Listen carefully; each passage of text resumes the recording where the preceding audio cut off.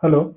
So today we will go through the theorem 8.2 of the quadrilaterals, which says that in a parallelogram, the opposite sides are equal. So we took a parallelogram ABCD in which we have to prove that the opposite sides are equal. So what we are given is ABCD is a parallelogram.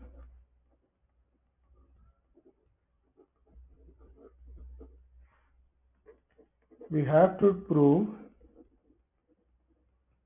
that opposite sides are equal. Means we have to prove AB is equal to CD and AD is equal to BC.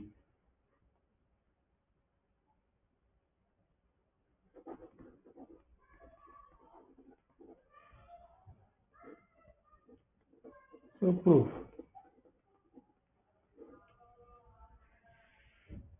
So in triangle ABC and triangle ADC, we have AB is parallel to CD.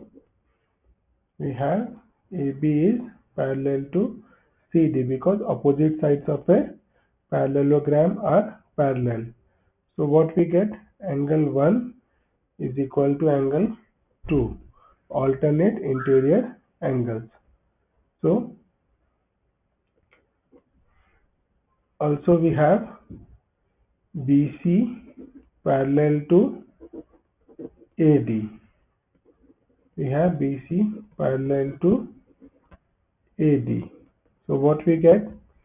Angle 3 is equal to angle 4, alternate interior angle, and AC is common. Therefore we get triangle ABC is congruent to triangle ADC. So what we get? Angle 1 is equal to angle 2, alternate interior angles,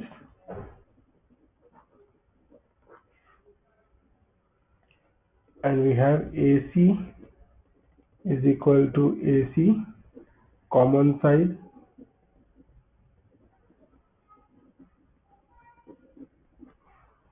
and angle 3 is equal to angle 4. Same way, it is for alternate interior angles.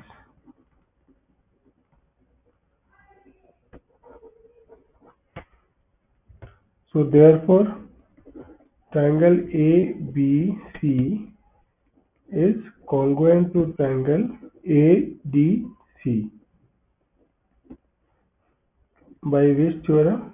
By which congruency? It will be through angle side angle congruency.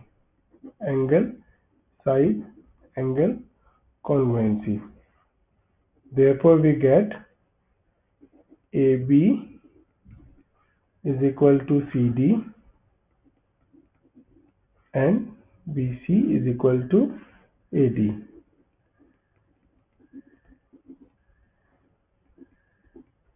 It is by CP/CT, corresponding parts of congruent triangles. Hence, proved.